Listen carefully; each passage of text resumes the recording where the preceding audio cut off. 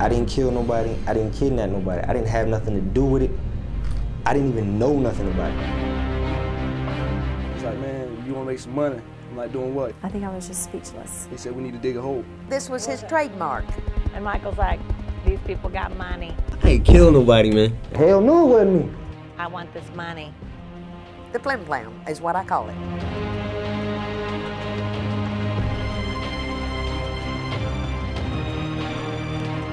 I just begged them to put photos everywhere.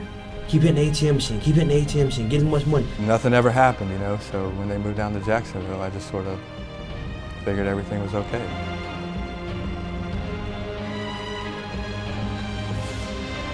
It came over TV that they had arrested Michael and his friends for a murder.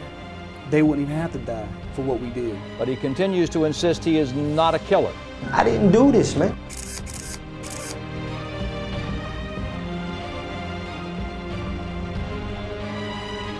The prosecutor says in his 21 years of trials, it is the most vile murder case he has ever seen. If Bruce Nixon doesn't take us to those bodies, all we would have had was a picture of Michael Jackson and an ATM photo.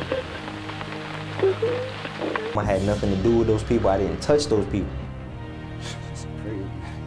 You recognize what this place is. This is death row. People ain't in here for stealing candy bars.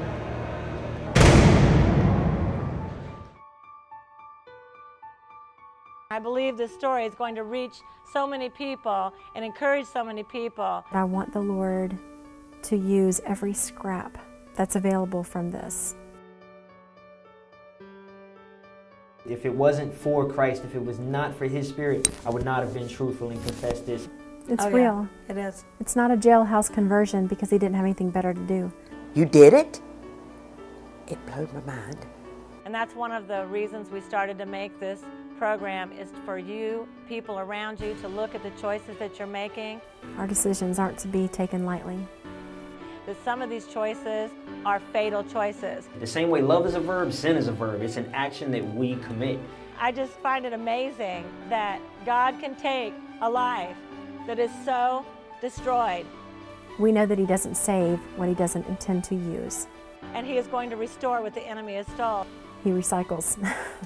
But I don't know what the future's gonna bring. All I can do is just wait and say my prayers.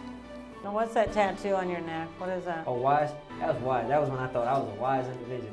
But I was not a wise individual.